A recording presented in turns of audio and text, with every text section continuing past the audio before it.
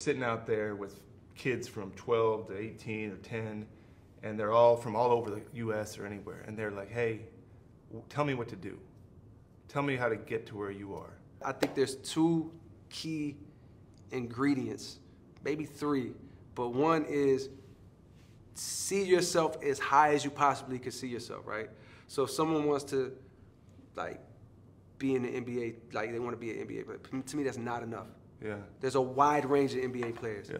right? Yeah. There's an NBA player that never saw the floor.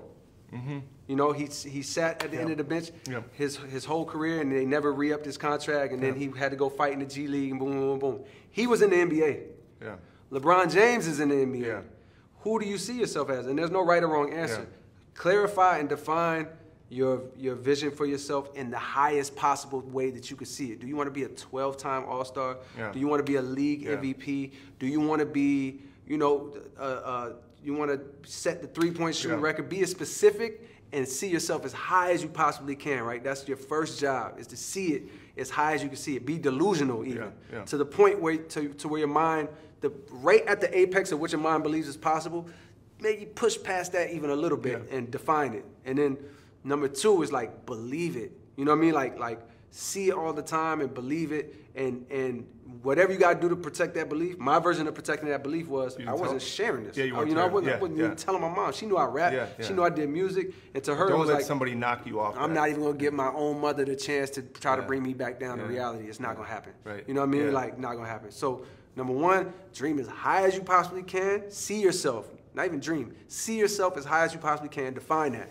Don't just say I want to do such and such. Because if you mess around and get such and such, you're gonna be mad that you didn't think about higher. There's a lot of people that do that. They're like, man, why didn't I think about being this instead of just this? Because at the time you thought just this was it. But do the thought work and see where you really want to be.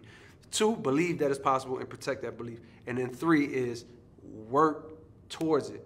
You have to do the work, and because you love it, it's not always gonna feel like work, but sometimes it is. I'm sure there's times where Steph is in the gym or like waking up and it's like, I don't really actually want to go strength train, or I really don't want to go put these shots up. I'd rather chill with the family, but I'm gonna go do it because I know my ultimate goal is championship. My ultimate goal is X, Y, and Z. So he goes and does it. And then within the work, he probably finds joy when he's there. I'm assuming. Never had this conversation with him, but I'm assuming while he's putting up his shots, while he's working on his moves, while he's doing strength, he finds the enjoyment and the presence in it. But it's still work. Yeah. You know what I mean? Like, it's still work. So those are like the three things that I would tell anybody, whether they're 10 years old or 30 years old. You have to see yourself in the highest, and the world will fill in the rest. You know what I mean?